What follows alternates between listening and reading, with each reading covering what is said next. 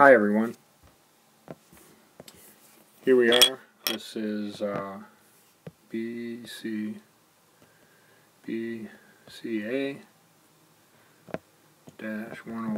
Introduction to Computers, and this is, we'll just say week 1. I'm going to combine all the board shots in 1 week.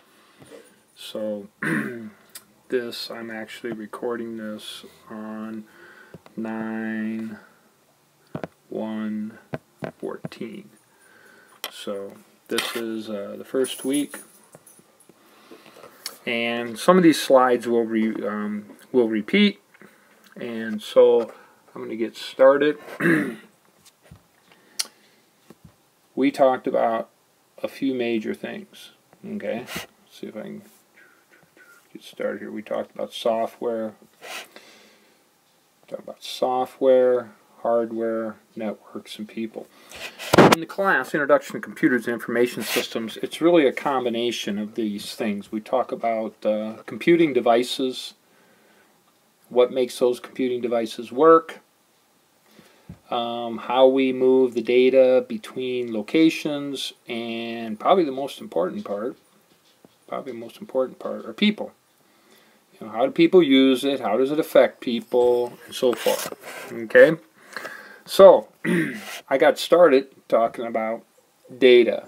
Everything functions around data.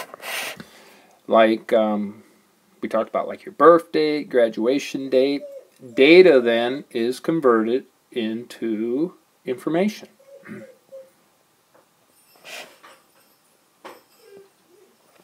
And that information is what is useful to us. Okay, the information is what is useful to us. So what I have to do here is, okay, I had a little fiasco there. I had to let the dog out. But anyway, so the example that I give here is birth date.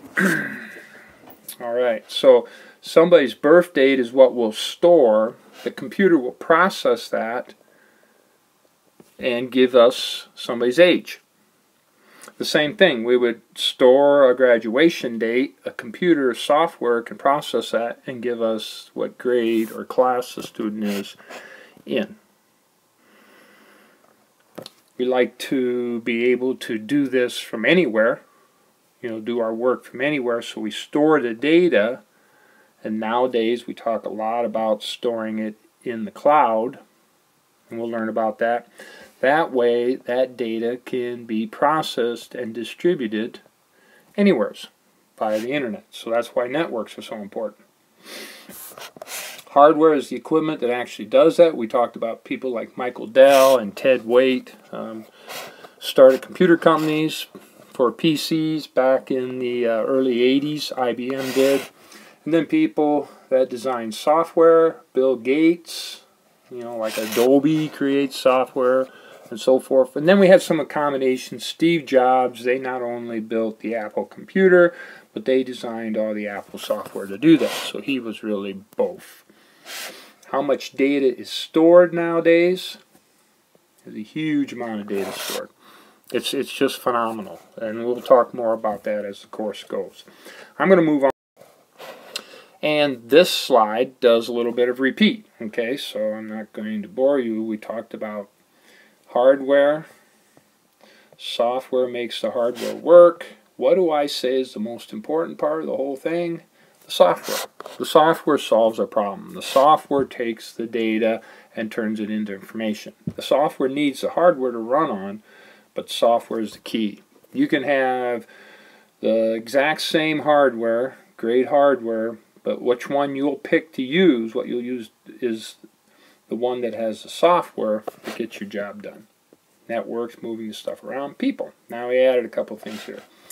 We want everybody to be comfortable using technology to solve whatever problem they need to solve or to do whatever they need to do. We don't want people to be gun shy of using computing devices. In this course, we'd like to move people from being not just a user, but an expert. Somebody knows a little bit more about the technology so that they can make better decisions using technology in the world. And there are just tons of those. Okay? A little review over here. Data converted into information. New words. Raw facts. Organized facts. Okay? You know, this is the raw data, and then we organize it into something meaningful. For example, here at the college, there's all kinds of information stored about the students. Okay? All kinds of I should say, data, raw facts stored about the students. Then, what the computer system does, takes that and processes it into something that means something to me. It gives me a class list for a certain class, certain group. So you're a group, whatever class you are. I have a list of students that are in this class, and I have a few basic pieces of information about you. Really, not very much. I don't have your address or some of that stuff, but I definitely don't have your social security number. So we took the raw facts and organized it into something that has meaning to me. Organized facts, which is now information. Everything in the computer world is stored digitally using ones and zeros. And then we use some code, like the American Standard Code of Information Interchange, ASCII, in the computer, to represent something. For example, this bit right here in ASCII, those bits represent a capital A. So if you hold the Shift key and hit a capital A, and you're typing like in a text editor or Microsoft Word or something, this is what's actually represented in the computer. Okay, if you store it out on the disk, it's going to, if it's a magnetic storage, store those with a magnetic no bit, a bit, none. So it'll store it magnetically, representing ones and zeros. When you download a movie, or you're getting a movie or streaming a movie from Netflix, what's really coming into your device at home are a bunch of ones and zeros. And then the software converts those ones and zeros into something that has meaning. Pictures. Slides and pictures on the screen. I'm going to keep moving. I want to try to make sure I don't go over 10 minutes. Our next slide. I mentioned it earlier. Here's the cloud, and this cloud we're using to represent the internet. This is a means of moving information all over the world. An internet service provider, for example, the college, is the ICN, the Iowa Communications Network. The college has a router connected into the internet there. And then two things happen on campus. There's a main part of the campus, and then there's the IT area that you're in a classroom in the IT area.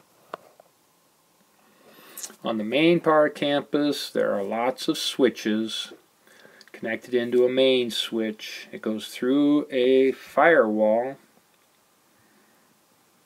to protect it, and then that way you can get out the internet. For example, over here on the right, I have cable modem at my house through MediaCom. I have one of them small routing devices. It's a router, a switch, and an access point. So it allows me to connect with a laptop in, my phone. I have a PC in the basement connected in by wire. And this allows me to get in to the internet. And here at NIACC, there's a way to come out and go to NIACC and go to some servers. And maybe that server has Angel on it. So, if you can get into the internet through an ISP, you should be able to get to Angel at NIACC based on some type of addressing we talk about later on. Now, these things are all connected. For example, in the classroom, we have a PC in the classroom. It has a processor memory. We talked just briefly about flash memory too.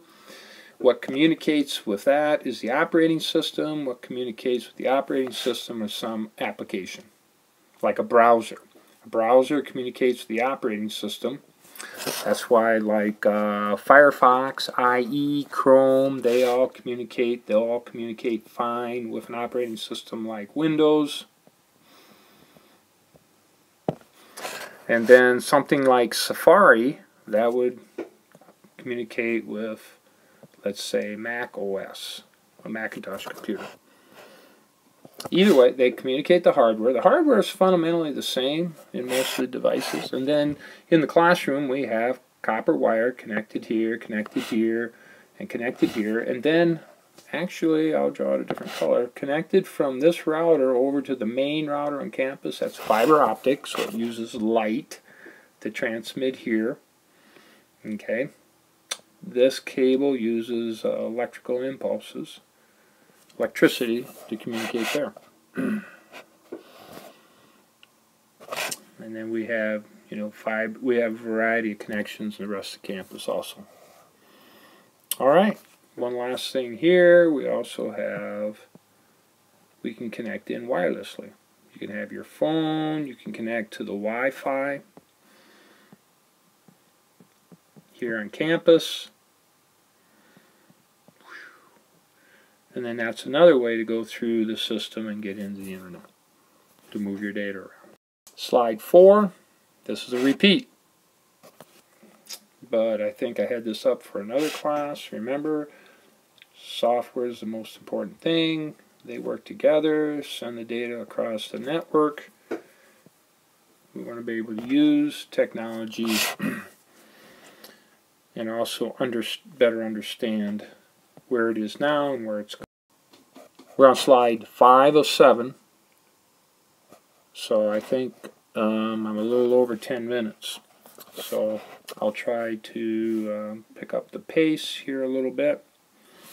This is a similar diagram. So what you notice new here, we have Google. Google's connected into the internet. The internet's full of routing devices in which it moves the information through.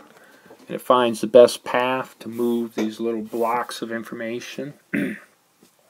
Whether we're getting the Google from home, same example here, or whether we're getting the Google from the classroom. Moves through the routing devices. It might take a different route, depending on the time of day. Little review, we have the operating system. The apps communicates the operating system. People communicate with the apps. The operating system communicates with the hardware, processor, memory, storage, and so forth. A switch allows us to connect lots of PCs to a network. The switch connects to a multi-layered device, which is both a switch and a router. Then we have these routing devices that can route traffic and figure out where the traffic should go.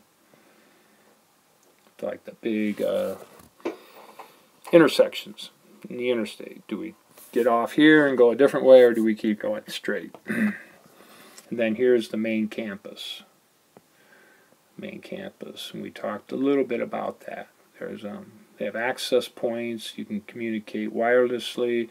There's switches all over campus, and then there's servers, Angel, and lots of other, like the U drive in our area, or wherever whatever drive you store yourself on, store your information on campus. All right, a little about learning. We have podcasts that you should view for the outline. We do then class discussion. View the podcast, look up the material for the outline, class discussion, work in class in order to better learn and understand the theory behind computing nowadays. Then there's skills, basic skills, word processing, spreadsheets, databases, web work, web pages, and so forth. Some basic skills people should be aware of. And you won't be experts in all of them, but you should be aware of those skills and have some level of proficiency in doing that. So there again are podcasts you do for the assignments and projects. You practice the skills then with projects, and then that's done. Here I got assignments and projects, then we take a skills-based assessment in class. And one of those is coming up next week. And so, this is the last slide for week 1. Last slide.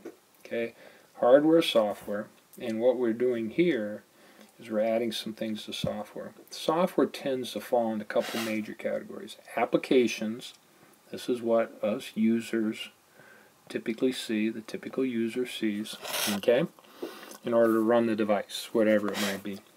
Then there's system software. System software usually deals with the hardware. Usually deals with the hardware in some ways. So we have the operating system, which most people are familiar with, Windows 7 or 8, Mac OS. Linux is an open source. Android, very much like Linux, but that's for mobile devices, and iOS from Apple for mobile devices. And a lot of our devices nowadays are falling into, you know, either you have an iPhone or you have an Android like Samsung or something phone. We have a Linux box you're going to work on later on in the term. We'll look at some Mac examples, but most of our work is done on Windows. The OS then deals with the hardware. The apps deal with OS. And people deal with the app. One other thing I have here, I'll use a different color, utilities. Now utilities allow us to be a little more of an expert. And some of the examples for those would be file management. You know, the hierarchy, you have a file folder, and under there you have a folder, a couple folders, and you organize your files based on that hierarchy. So a utility would be, for example, a file manager, or being able to defrag your hard drive, or check your memory, or check what programs are open. We use a task manager, or to change passwords on your computer, or manage your virus software in your computer. Those are all utilities, and you can see being able to know how to use utility makes you a little more of an expert. That's it for week 1.